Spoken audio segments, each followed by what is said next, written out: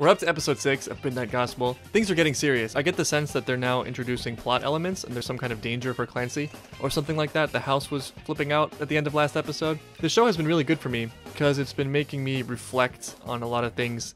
Even when I don't agree with what the guests are saying, I always come away having thought about something new. I already feel like it's influenced my life in some ways, or at least in the way I think about my life these days. Yeah, let's get started. You're in the front! Go! Go! This is maybe the first episode that didn't start with good morning. Hello. Clancy, it's Sarah. Welcome to the official voicemail of Clancy Gilroy. So I've edited this out for the most part. There is a running plot kind of with Clancy and his sister. He borrowed the money to buy this galaxy thing or whatever. What is it called? Universe simulator, and he owes her money. I just want you to know I love you. I know you moved to the ribbon to get a new start, but Clancy, no matter where you go, things are always gonna be the same if you don't change. That's true. And wherever there's a rainbow, you can be sure that God's footprint follows. Voicemail full. Message not received. The way I've always heard it is wherever you go, there you are. I definitely agree with this on a fundamental level. You cannot escape your problems just by leaving where you are and starting in a new environment. But that being said, I feel like sometimes it does help you gain perspective on certain things in your life. If you go to a new environment and try new things and do things in a little bit of a different way than you did before, it does help you kind of look back and see things more clearly sometimes. I felt that way when I first went to Korea. I went there because I kind of felt stuck. I didn't know who I was. I felt like I kind of wrote myself into a corner. And going to Korea didn't solve the bigger problem, which was lack of direction, not knowing what I wanted to do. But it definitely did help me grow as a person because I was in this new environment and had to adapt. And I could look back at my old environment and see what was important and what was not important. It gave me a broader perspective, I guess. So I think starting over like Clancy's doing sometimes can be really beneficial if you do it the right way. I think there are a lot of ways you can go wrong as well. Like living in Asia, you see a lot of people who are in Korea or China, let's say, who are there to escape their old lives, but they don't try anything new. They kind of repeat the same existence they had before. They make the same kind of friends, they do the same exact kinds of activities, they make the same mistakes. They're not actually there to grow. They're there for, I don't know. They can't actually move past their habits and who they are. But I think Clancy's doing it right. He shouldn't have stolen from his sister, but he left to start this great undertaking of this space cast, multi-universe space cast. He's meeting all these interesting people. He's having in-depth conversations. So no doubt doing it this way will be good, even if it doesn't solve your deepest problems. Interesting character development for Clancy. He's trying not to look at something, which is kind of the broader topic of a lot of the conversations, is about honesty and looking at things openly without deluding yourself. Good morning, Clancy. Time to escape into the universe today? sim. Or this one, or this one, or this one. What's going on? This planet doesn't have an X. You chose two-way mirror bubble planet. All sentient bubbles on this planet have popped from loneliness. From loneliness. Can't tell who's more alone, is it me or you? Let's not go to this planet.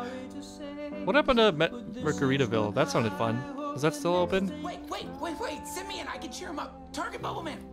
Oh man, remember we were talking about two lonely people? Can two lonely people help each other? FAQ. Please read the FAQ.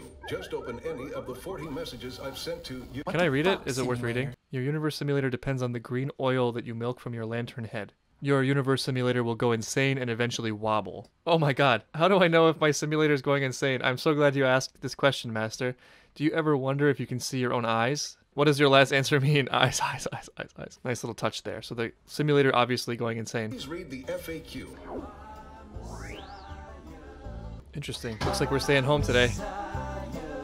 More like pie mess. Very funny, Master. Very funny. Isn't it odd that you can never see your own eyes? Yep. Uh-oh. So we got a lot of plot suddenly. I wonder what he's running away from. Did he just walk across? What? How? I guess I don't really know anything about the real world that Clancy lives in. That was bizarre. Is he actually in a real place? Or is... Something's wrong. There's something creepy about this whole thing. Something's just off. Well, then let's take what's ours to glorify the progenitor. They're close by. Are they world destroyers or something? And waste such treasure. Yeah, shut up, Tart Baker. You're not Tart Baker. They're both tart bakers. Hey, I just wanted to stop by. We haven't met yet. I'm your neighbor, Clancy. Wanted to say hi, and I brought you a pie, Messiah. Never come back. Okay, I will. This is sad. All fucking day making you a pie, Messiah. You're gonna do that to the person who lives right down the way from you? He's Shit, losing it. Vibes. While you were gone, I baked something for you. I, Messiah. Was that the same thing that came out of the guy's heart when he was reincarnating? My name's Clancy, and I think my simulator's Pouring out purple smoke? It's kind of like being a YouTuber but not wanting to learn about cameras because you're too stubborn. I don't know. I kind of bit off more than I could chew. Typically by now the podcast or whatever would have started. For the first time in episode 6, we're like exploring Clancy's world, which is interesting. This unlucky looter broke in and found himself inside a patch of purple wobble. That's the kind that locks you in time. Recently I feel locked in time. When can I go outside? Brussels sprouts. Yep, just as I thought. Brussels sprouts. It is? Whoever said cartoons can't be educational. Master, I can see my eyes. I can see your eyes. This is our eyes. Boom. The eyes. Impressive. Have it. Good morning. Have it. Which universe will you... What does it remind me of? You can have it. Master, it's become clear to me I don't that need you've you been to fucking avoiding tell me dealing with the who the real fuck world I by am going or into how to my fucking many live my universes. goddamn life. May I Ooh. suggest meeting my good friend Dave? He's a meditation master. Even the crazy I don't wanna simulators meet talking your some boring sense. ass friend David. Alright, this is going to be the podcast. That was a lot of plot. Rage! Are you done? Yeah, I'm done. Here are 3 principles we could at least check out. First one, silence. Giving you room to listen. Second one, stillness. Giving you room to feel. Third one, spaciousness. Just giving you room. I wonder if I left the faucet on. Man, bees are amazing. My sister's allergic to bees. The silence is extra potent in a show like this because usually so many things are going on. That was a very impactful moment.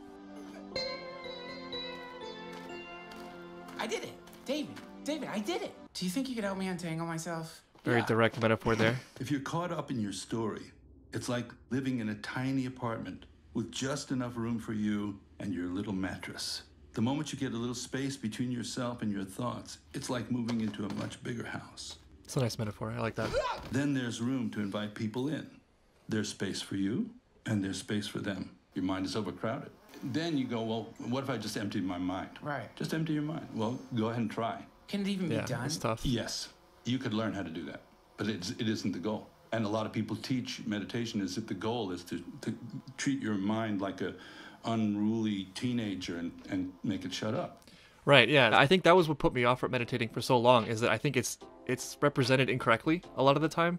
Like when you first hear about it, it's about emptying your mind. But if you sit down with the goal of emptying your mind completely, there's just no way that's going to happen. The only time I ever did meditation seriously for a prolonged period of time with any kind of results was when I did some kind of techniques that are not about emptying your mind, but focusing on other things. And then just practicing it, and also not being so results oriented about it, but rather just being kind of open and like watching your brain go off and not resisting it, but kind of just observing it. And I remember really getting into it. It's something that I've been thinking about starting again. For some reason, it's terrifying to do meditation, like because it's a lot of work. You have to actually be very mentally conscious. It's a little bit intimidating going into because I don't know, it requires something more than what it seems. It's not like you're supposed to shove some kind of butt plug in the asshole of your mind. Okay. More like it's accepting there's this infinite swarm of thoughts, and that by understanding that you're not necessarily as connected to them as you thought, it allows... Which is what this is talking about. You don't have to kind of grasp and dwell on that as the only solution for continuing to be alive. Wow. There's other option, which is to use the sense percept to arrive back at the present. Cut to commercial. What's happening? I'm gonna cheat and freeze frame that. Oh, that's the it's them having the podcast. I guess that's him. That's Duncan Trussell. More shoes. Whoa. Hype shoes. Thank you. Think nothing of it. Oh, the horn's working again. That's cool.